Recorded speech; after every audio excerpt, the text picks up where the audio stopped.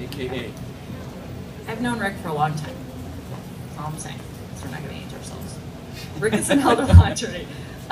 What a perfect topic for this group. For anyone who works in the field of aging, you know this is a relevant topic, which is why we invite people to present, because we want to make sure that whatever we're talking about meets the needs of our entire audience. So there are a lot of changes that have occurred, will be occurring in VA, and many of you may not work as closely with some of the VA services and benefits, so this will definitely be helpful for you. If you have questions, you let them know how you prefer to have that done. And if you guys need anything to write with or paper or anything, let me know, because I've got some stuff in my bag if you need to write on something. I think you've got a PowerPoint too. Oh, thank you. Yes. I didn't know that. I just looked down and I saw a PowerPoint. Yes. So, They take notes and everything. without further ado, you've got a half an hour. Can you do it? Have you ever known an attorney you can't go a half an hour? Now they give me a microphone, I'll never let it go.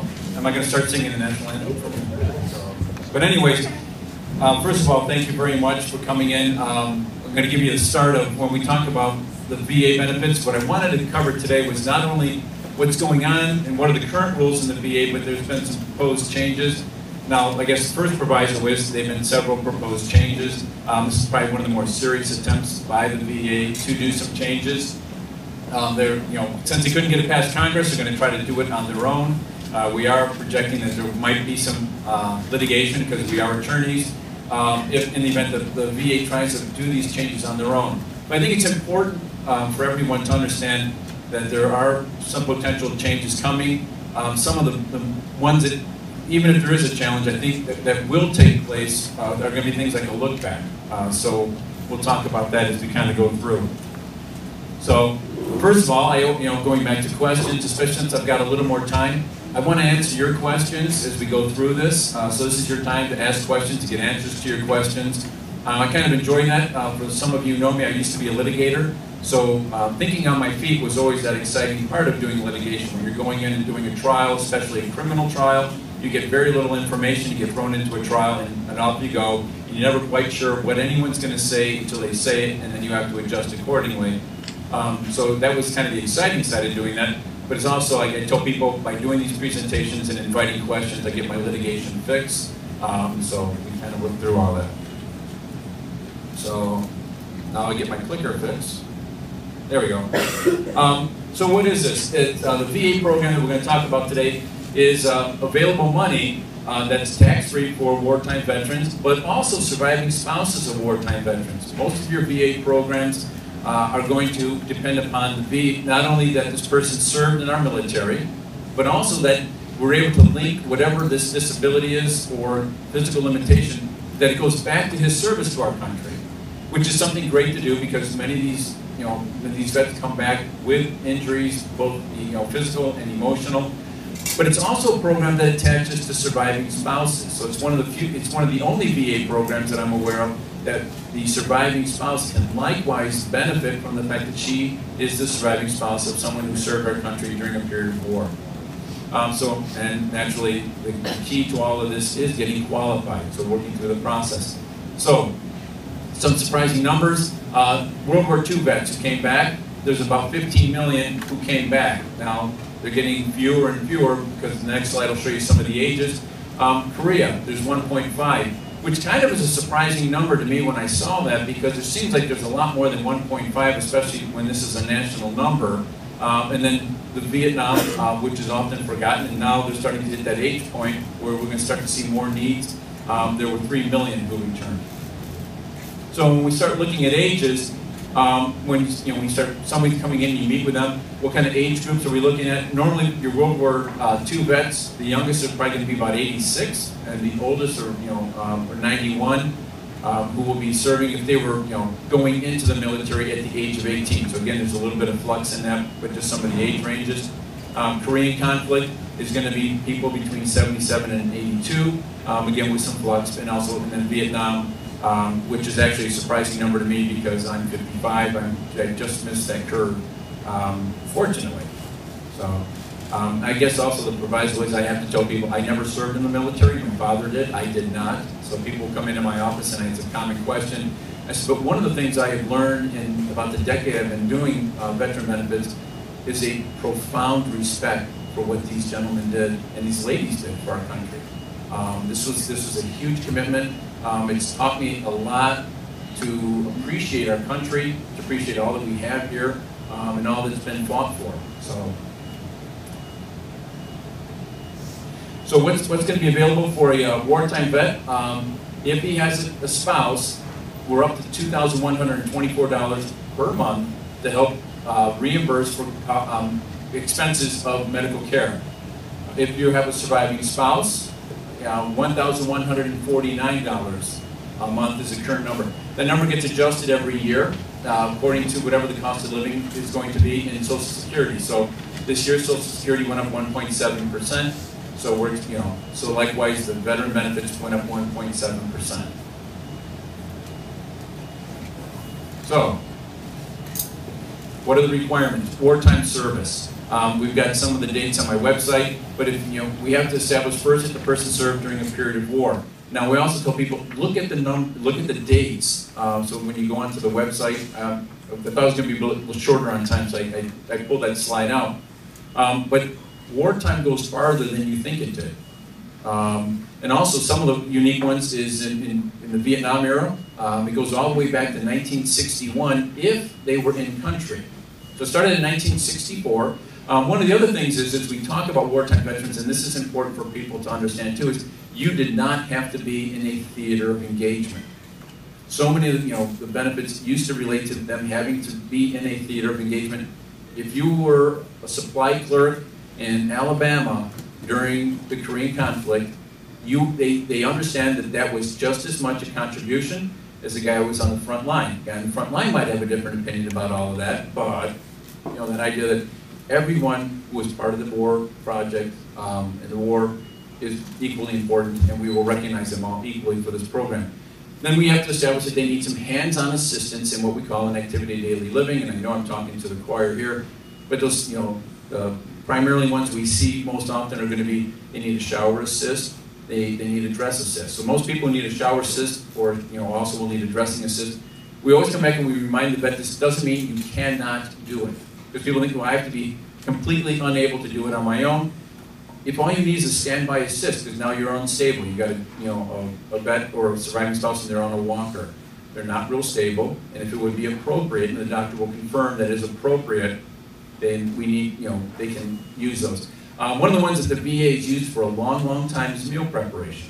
So if they were providing that, I've had several of the caseworkers now up in Wisconsin, is where all the apps in this area go, are now no longer recognizing when they get meal preparations. It is technically an incidental act of daily activities, which is actually one of the good news that we're going to see in all this. But in the end, they're sticking more and more at the moment to true activities of daily living. So the dressing, showering, toileting. It's actually, you have to, they need assistance in eating. So if someone's got to feed them, things we'll be looking at. So then, once we establish a medical need, we have to have a medical expense that goes along with that need. So we tie that back in, which is going to be, could be home care, it could be assisted living, it could, in fact, even if you have independent living with some add-ons. Although that's, again, one of those areas that get a little touchy-feely when you get into the VA, is that, whether or not they like independent living or not. And I kind of on that note, one of the things that they're trying to accomplish for these proposed changes is the term that keeps coming back, bright lines. Because one of the things about the whole VA benefit currently, with the exception of wartime service and that, there's a lot of not so bright lines. So there's things will fluctuate between the different caseworker you might end up before in Wisconsin. Although, as Jim will tell you, you'll never hear, meet, see anyone from the VA. It is a black box. I call it like it's a Wizard of Oz. It's the guy behind the curtain. You can submit a formal, you have the right to submit a formal request if you call to the telephone center, which is in St. Louis. Philly. Okay, well maybe. Call centers in Philly. Yeah, so, but if you call, you have a right to request a telephone call from the caseworker, and I promise you they will never call you back, with one exception. I've got 2 phone calls, and they said, Mr. Myers, we are pleased to tell you we've made a decision in your file. And I say, okay, well, what's that decision? They went, we can't tell you what that decision is. We're just mailing it out. But so the only time I've ever gotten a phone call from these guys is when they call and tell me they finally have decided the case. The good news on that is that used to be a time period that took 9 to 12 months. Somebody lit a fire under somebody, and they've been doing these, and now more the range of 2 to 3 months. I just had one this month that was under 30 days. So they did light a fire under somebody. So then the other thing they're going to look at is they're going to look at income and assets. They do a ratio, and we'll touch those. But also one of the other things to understand is there are 3 levels to this. There's a base pension. That there's a presumption that if you meet, that everybody over the age of 65 is disabled. Sorry, that's the VA rule. I'm not that far away from it. Homebound is in one of the other levels of this program. And typically that's more of if you're not driving anymore, if you're not able to leave your home for meaningful employment, would be homebound. Or if you need assistance, somebody to drive you to go places. And then the last one is the aid in attendance. Aid in attendance is when we're able to establish the full 2 ADL needs of assist. So, and each of those you'll see there's a chart we have, they pay at different rates. So we tell people if we can't fully establish 2 ADLs, we may still be able to qualify for some benefit. Rick, So, can yes. I ask you a question? Yes, Can you absolutely. provide a little bit, can you go back a little bit to the 65? In this way, you were trying to explain by that. So people under 65? Once you reach the age of 65, according to the VA, you are presumed to be disabled. Now you still have to have some expense care, going on. But where that sometimes comes in is the VA will typically look at the vet to look for this benefit. Now I've got the healthy vet, but the unhealthy spouse. So now that I have a spouse in assisted living or memory impaired facility, we can still make an application through the vet because he will be presumed to be disabled. And even though the medical report will relate to the surviving spouse, Not surviving spouse. I'm saying the communities. Yeah, we'll go to the one in your community, and then we can. So thank you. So then we can get the base level benefit for that family because, like I said, primarily if you're going for the aid and attendance, the full top level, they will always first look at the vet, then they will look at the surviving spouse. But if, it's a nice little variance to the program, to where if I have typically the wife is the first one into the institution, then we can still get some benefit to help them pay. Back up one slide. Okay. A new slide. There we go. The bullet point at the bottom, Yeah. if you've got a healthy veteran but a spouse that needs care, you're not going to get aid and attendance, you're not going to get housebound, but you might get basic coverage, and that is $1,600. I've got this slide coming up. Tops, yeah, but it's something. And $1,600 is nothing to sneeze at. Right. What about a young person, like an under 65, they're not automatically considered disabled? Do they have? Then we just have to go through the doctor's report and improve the 2 ADL. So if I've got now somebody who's come over from the conflict in the Middle East, and now they have care needs, they don't have to be over 65 because none of those guys, well, not many of them are. But we can still, if we get a doctor's report that proves a 2 hands-on needs assistance, then we can get them the aid and attendance, as long as we have military service. So I can have a 20-year-old, we can get this program. Although most of those guys, if they come back and they're that young, they're going to be on disability. And actually, that's probably a good interesting point that's not on any of the slides, is if you're collecting that service-related disability. So now I'm on 100% disability because of the injuries I've received during my service to the country. That's always going to be a higher rate than the aid and attendance, and you can't collect both. So, but if I've got a 10% disability, I can now add on more money through the aid and attendance. So we have to, that's one of those balancing things, and that's where the consultations come in and walk the people through, and why the consultations take longer than the time I got here. And you don't handle most of it because if you apply for one, then you're only going to treat you as if you applied for both, and you get that benefit.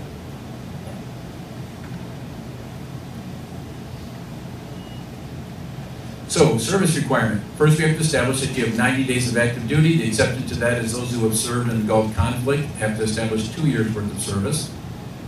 You only need one of those days, one of those active days during a period of war. So it's nice, and we've had that. We had a guy who got out the day they declared the Korean conflict. But he got off base, and he had his 1 day, and you have to have something other than dishonorable discharge. So a general discharge is all you need, or better. And I have learned in both World War II and Korea, you had to really be a knucklehead to not at least get a general discharge. So, but there are those out there, because we are mostly guys, and we are mostly knuckleheads, which is a whole nother presentation I do. We have to do now I have to do this. Does anybody here know the last 4 words or 5 words out of most men's mouth before disability or death? Hey, y'all, watch this. The advanced version is hold my beer. Hey, y'all, watch this. And mind, if it happens today, it will also be on YouTube. Yes. So again, this is the those presumptions. If you're over 65, you will be presumed to be disabled. But primarily, what they're looking for is medical expenses. They're gonna do a ratio. They're gonna take a look at what are the medical expenses after income. So what the VA does is they take what we know as income, because, well, for the confusion that they create is if you go to their own website, they will tell you that a surviving spouse has a maximum income of $1,149. And she'll say, well, I get $1,500 from Social Security. I don't qualify. VA has a whole new definition of income. They take what you and I know as income, any regular recurring receipt of money, so Social Security, pensions, annuity payouts. If you have somebody giving you money on a regular basis, they will count that as income. From that, they deduct the medical expenses, so the cost of home care, the cost of the facility, they will deduct that.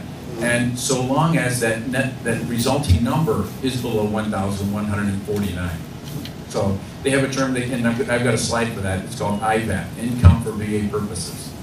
So again, the amount of pension will then depend upon what your medical needs are for the veteran or that widow.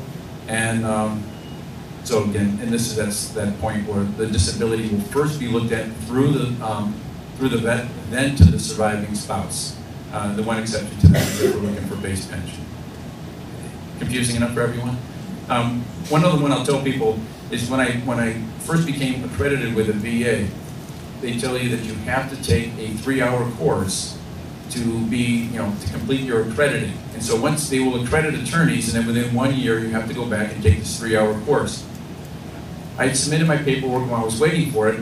I attended a 2-day conference on this program that was down in Tampa. And went through the 2 days, and a week after I got back, I got my letter saying, Mr. Myers, we've approved your application, and so and you have 1 year to do 3 hours. So I called the VA because they're bright line about some stuff. I said, I just got back from 2 days, and I sent it down to them. I said, will this count towards my 3 hours? And they said, no. I said, but my application was pending, and his exact words were, what part of after approval did you miss? So that was one of those bright lines. But what I learned from that is then I took the 3-hour course that they required. And I realized how 3 hours of training is woefully inefficient and is just horrible to train somebody for a program as complicated as this. So, I got fancy with my time on the computer here, but not as fancy as I guess I wanted to be. So what are we looking at when we talk about ADLs? We're looking at inability to dress themselves, bathe themselves, a standard, what we call transfer, feed oneself, toileting, and hygiene. What's actually interesting, if you go onto the internet and you Google ADLs, every single website I went to, after going through the first 2 pages of what popped up on Google, every one of them had a different category of what is an ADL, even when you went to some of the approved sites. One of the nice things that the VA is proposing to do is they can allow for what we call incidental acts of daily activities. So that's meal preparation, cleaning, house cleaning, so long as you're in a facility that is providing custodial or medical care. So if you're in a full assisted living, you're getting custodial and medical care. Certainly if you're in a nursing home, people don't think you can use this in a nursing home, but we use this program very frequently to get us through the penalty period arising out of transfers. So, but they will then look at incidental acts of daily activity. Although, yes, When you say providing custodial and medical care, so that does not include independent living? what they're saying is, if you're in independent living, they're not going to look at incidental acts of daily living unless we can establish that. Well, independent living is not ever going to be custodial care normally, I would think. No. But if I'm in independent living with ADLs, so now I'm paying that extra to get a shower assist or a dress assist, I can qualify somebody for VA benefits in independent living. Even if you're having Tom come in who's not, Tom's, Not affiliated with the independent living. Well, his providing the care, at least under the current rules, his providing the care can be ADL support. You can also have your kid do it. the problem that I've run into that on several occasions where I've met somebody in independent living and I now have an outside source coming in, unless it appears on the same bill. So unless you bill through the facility, they won't recognize it. Because then they'll say, well, that's room and board at the independent living and you're paying for the care. But if you can put it all in one invoice, it may, then they'll accept it. It's just, those are the little quirks of this program. And it's got to be mentioned in the dotted line portion. Yeah. The need Yes. for care from this company at this facility. Which, Being a doctor. Yeah, in fact, I know exactly where you're going, Yeah. because I know your place. And, Yes. Let me say one What's that? thing about this. Think of some of the independents that have their own home care, which is an outside agency, but they act like as an employee to that home care, and that's why. Why and how that happens. yes. I just want to be sure I understand this correctly. So if I'm a senior veteran with ADL, and I live in a senior citizen independent living apartment, and I'm getting to the point where I need someone to come in, but I don't want to give up my apartment yet. I cannot qualify unless the apartment bills. Unless it all appears on one bill. Right. Because they'll treat it as if you were still in your home. And when you're at your home, whether it's in a truly separate from a senior community where you're in an apartment or you're in your house, then they will only look at what your care expenses for the people coming in are. So they don't look at living expenses when they add all these expenses up. It's for unreimbursed medical expenses, and that's all But they if look at. I'm in my own home still, Yes. I would be all right to apply and probably, hopefully get approved. So long as you're actually paying someone for your care. Uh-huh. And the reason I say this is, now we have someone like Tom's come out and provide that care. His company, Home Instead Senior Care, is going to provide an invoice. Now, just wait till the kids. Just because you're kids doesn't mean you're slaves. So if I have the children providing care, then we can have them do that, but we do that through a care contract, and I tell them, you have to be paid. If they send this in and I get audited, I have to be able to prove that the children were being paid. Right. So we normally set and the reason that's nice is we can use the children. Isn't that the model we want to foster, at least in the start, when we've got somebody with some basic needs? But the kids are going to curtail their time at work, so they should be compensated for that loss in income. Yes. An analogy between a home care in an independent living or home care at your residence is, if you get home care at your residence, VA's not going to worry about your electric bill, your gas bill, your food bill. They're going to look at your home care expenses, because they're never going to appear on the same invoice, okay?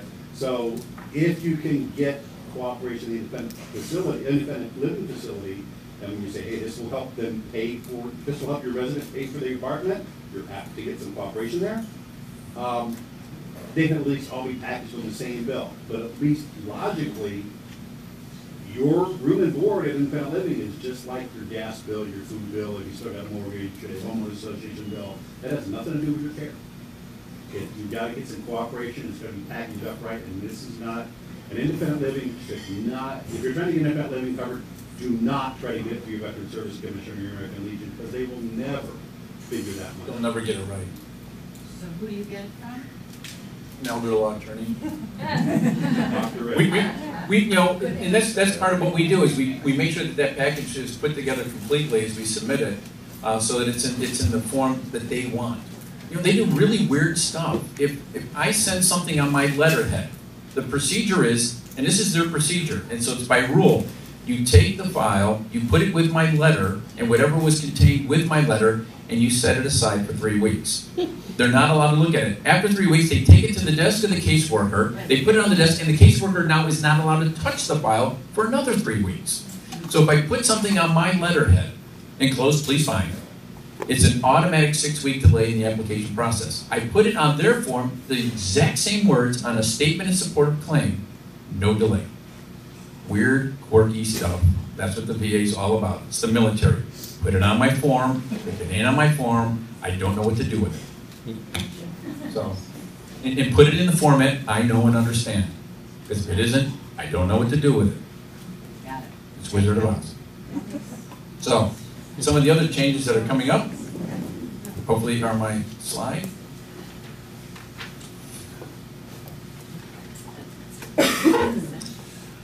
Just a quick explanation of homebound. Again, can't leave the house without assistance. Doesn't mean they can't take care of themselves in the house, but if they're not able to go out, and certainly if they surrender their driver's license, that would qualify them for homebound. And this is how we determine, yes? They can't drive, does that have to be like doctor approved, or shouldn't drive, you can't drive or? Normally going to look for something that says they shouldn't drive. So it's got to be an independent recommendation. That's they can put that on the medical report. The nice thing is the medical report that the VA wants is they don't want a fancy letter by your doctor. They've got a 2-page form, a 2680. Fill it out. Don't try to hand them a bunch of other stuff. Put it on their nice, simple form, and the doctors understand that. And it's wonderful. The facilities and the medical providers turn those around in a day. So, what are we looking at? This is what I talked about when we come up for IVAP. You take your gross household income, and so if I've got a married couple, we take a look at both of their incomes. If I have children living in the home, dependent children living in the home, their income counts. So you have to be careful when you have home care by the children on whether or not they're living at the house. That's one of the areas they're trying to clarify, and actually in a non-positive way for those people applying. Then you take a look at your out-of-pocket medical expenses. So it has to be out-of-pocket. So if you have long-term care insurance, which congratulations, good for you, but that gets added on as income. So it has to be unreimbursed medicals, and then it's when you come up with IVAP, income for VA purposes.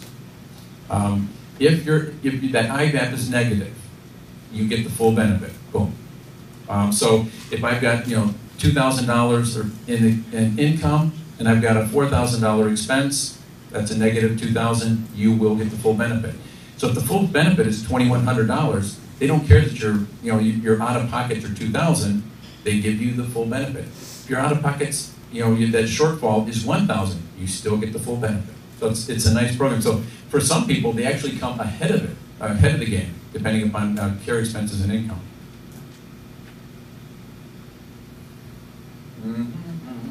There we go. Again, these slides are in there, but these are the rates. So if I've got base pensions and I've got that person in the community, I can get up to $12,000. So I now have the wife in the facility and the veteran is in the community. We can still get that family about $13,000 a year to help pay for that care. I'm sorry, it would be $16,000 because they would then have a dependent. So, and these are the rates for a surviving spouse. So again, it's a nice award. And what's nice is the VA puts it in their bank account. So it's just like your Social Security. As we fill out the application, we tell them which bank account we want that to go into. And then once they make the award, they electronically deposit that into their account. If you want a check, you have to tell them you do not have a checking account. You have to sign an affidavit. You have to sign and swear that you don't even have a bank account. Because they want to do it electronically. That's a big cost savings to the government. Right. Well, and the other thing is, if there's a competency issue, so now I have somebody with dementia, there's a diagnosis, they can't manage their own personal affairs, the VA then will automatically appoint someone to be the designated payee. So it'll be one of the children typically, and that will cause for a little bit of delay, but the nice thing is the VA will go back to the month back to the month following application.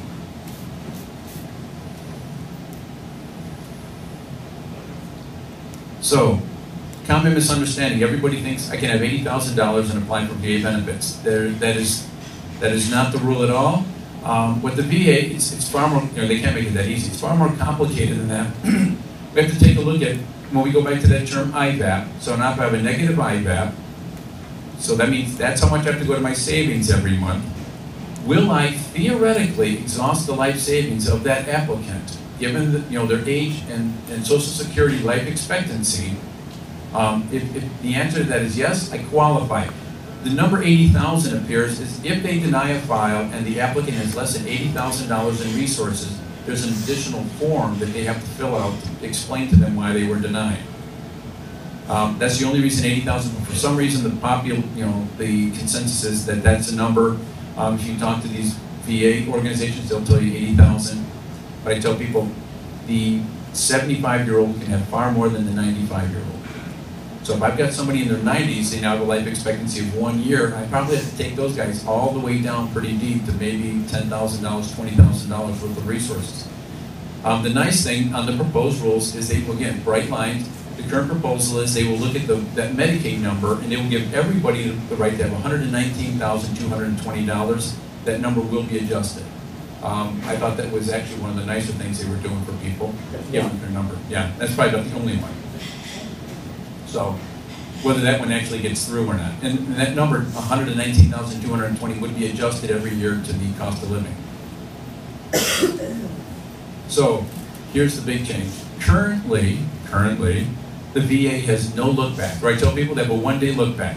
So I have somebody, and I figure that they can have $30,000 worth of assets. They have 130. We can move 100,000 typically into a trust, and then after we put it into the trust, we can apply the next day. The VA has no look back. We just have to make sure that those transfers are completed before we submit that application. The current rules is they are going to look at a 3-year look back. So they will audit every year. Current proposal is a, I'm sorry, I went back and I was changing everything to proposal. The new proposed rule will be a 3-year look back. And what they will do is they will stop and they will take a look and say, what amount of benefit would they have received? And that now becomes what we call the divisor. So the example would be if I give away $76,000 for a married couple, that will create a 3-year waiting period. So, and the waiting period they're proposing will be unlimited. So again, that becomes the caution. The point of this is getting ahead of the curve.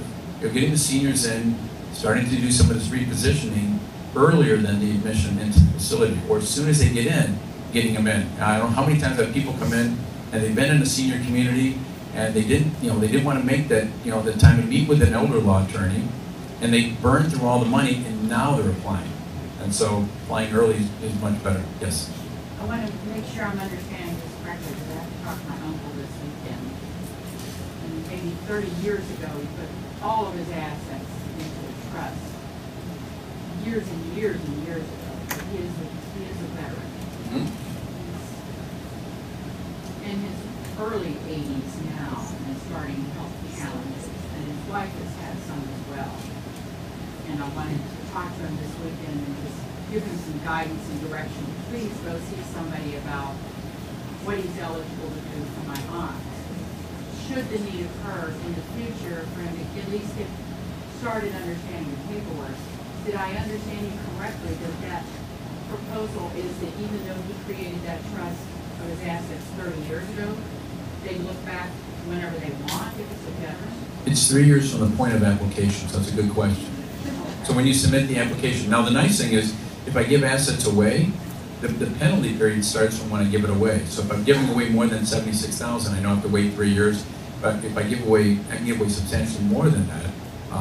Or if I give away less than that, so now I only have to give away, $30,000, then my penalty starts when I give it away.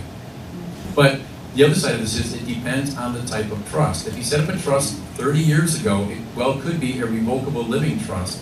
And if he retained those authorities, the power to modify it or even to be the trustee, that trust doesn't do anything to help him for VA benefits. The program requires that it's a complete divestment, and that becomes a stumbling block. Right. And it's one of the reasons I like to use a trust, is if I take the money and give it to the kids, and now if they get sued, Misney, you can tell Misney all day long, that's my parents' money, but he will make them pay. So, the plaintiff's attorneys aren't going to stop. They're going to say it's in your name, your social security number, your money. What happens when the kid gets sick and goes into the nursing home? Medicaid's going to say your name, your social security number, your money. And we've had that happen. So, yes. What about a couple that gets divorced? I heard somewhere that if a man is in service, they get divorced, that if they were married at least 10 years, the wife can have access to the VA benefits. Is that true? No. That's a Social Security rule. If you're married 10 years and you're guaranteed you're going to get some of his Social Security, if you divorce, you're done. You are not a surviving spouse of a wartime veteran. So, and they don't care why you got divorced. He could have been the most vicious individual on the planet. And if you divorce him because he was physically abusive, they don't care. You're out. You are not a surviving spouse of a That wartime has nothing to do with VA. That Correct. rule. That's a Social Security rule. Thank you. I think there may be some other VA benefits that might be available, especially if you've got a child together, but this one is not available to divorcees. Even if you started claiming it. So I've got just a few more slides and then we'll be done. But again, Well, these are in there. If you claim it, you've got to be the widow, you're not divorcing at that point. The other big changes is, again, unlimited penalty period is the potential. Here's the other one. All transfers are presumed improper. You give money to the building fund at your place of worship. That's an improper transfer for the VA. There is no, rebuttable presumption. There's no hardship rule in what they've done. Penalty starts in the month of transfer. It's transfers of assets. Oh, here's the other big one. Because annuities were big use in VA benefits. A lot of people are saying, I take the money and put it into an annuity. The VA is proposing to do exactly what Medicaid did. You want to put your money into an annuity, we are going to punish you severely for that. So annuity usage in VA planning is not going to work at all anymore. They will treat whatever you put into the annuity as an improper transfer. Which stinks, because that might be what you need to fill the gap between what VA is going to give you and your actual cost. Right, and that's the problem with it. So look back. For home rates, what will we pay for home care? They will look at the MetLife rates. MetLife Insurance does a publication every year, and that's the maximum rate that they will allow home care to be charged. And the other one is the residence. Currently, the residence is exempt. They're going to limit the residence to the house and 2 acres. So farmers are really going to get it on this one. So that's another big proposed change. That's probably one of the big areas we're trying to Well, fight. you could do somebody living in a nice house on 5-acre lot, and you Yep. would do it. So. The thing that really gets me about the look back, 3 times Congress has considered creating a look back within the VA law for pension. 3 times it's been voted down, and now VA's trying to adopt something. Yep. Who can we write letters to and tell them we think that's a right way to treat veterans? Well, actually, the opinion writing period ended, unfortunately, for this proposal on March 24th of this year. So, but there was a lot of people written. Now, the other side of it is there are several organizations that have promised litigation, saying that the VA isn't empowered. That's what Congress is supposed to do. When you just go back to basic civics that you studied, Congress is supposed to make the laws and make the rules, and not these organizations making up their own. God help us if the Internal Revenue Service ever did that. So that's the danger. And these guys make up enough of their own rules. As an authorized representative, it says, I am empowered to prepare, present, and prosecute a claim. I am not allowed to say boo in an application. If they want income verifications, if my client doesn't sign the statement in support, and all I'm saying is attached, please find their W-2s and Social Security, they won't accept it. And they'll threaten to deny it because we didn't respond. It's weird, quirky rules. I asked them to cite the reg, and they said that's our policy. I said, I don't give a rat's keister about your policy. I want to know the rule. I'm an attorney. I can prepare and present the stuff, and your thing says I have the right to present. They said, we don't care what our forms say. They're weird. So, in closing, the point of all this is starting early. Making sure that clients are getting ahead of the curve, making sure they've got even a basic plan with a good, solid power of attorney. And a good power of attorney, especially for a veteran, is going to include the authority to go get their DD-214 from the recorder's office. A lot of them have them recorded, and there's only 4 people in the world that are allowed to get that. The vet himself, a funeral director to assure military honors, somebody who is a paid employee of the VA, good luck getting them to do anything for you, and somebody specifically authorized by the vet to secure their DD-214. If you've listened to that list, the surviving spouse is not on that list. A surviving spouse is not entitled to secure their husband's DD-214, which they need to apply for this benefit. But it's a And an protected incapacitated veteran can't go get it. Yeah, so if he's passed away, he can't authorize anyone to go Or get it. even if he's bedbound. And if we all keep a secret, they think I work for the VA downtown, so I get to record those. I don't know. Because I'm down there a lot recording them for vets. So they asked me one day, they said, do you work for the VA? I said, I'm accredited with the VA. They took that as a yes. I'm taking it as a yes. I don't know. And I'm running with it. So, which, that's our secret. So again, healthcare powers of attorney, living wills, making sure things are HIPAA compliant, and last will and testament, and then what I call a quality of life trust. And the reason I call it that is I want the kids to understand during the life period of the vet and the surviving spouse, this ain't your money. This is their money. This isn't your time to go on vacation. It's not inheritance preservation. It's not inheritance advancement. This is about putting aside a fund to meet the quality of life issues for your parents through the rest of their life. So making sure that safeguards are on there so the kids can't build it. So with that, I know we're running real tight on time. So thank you.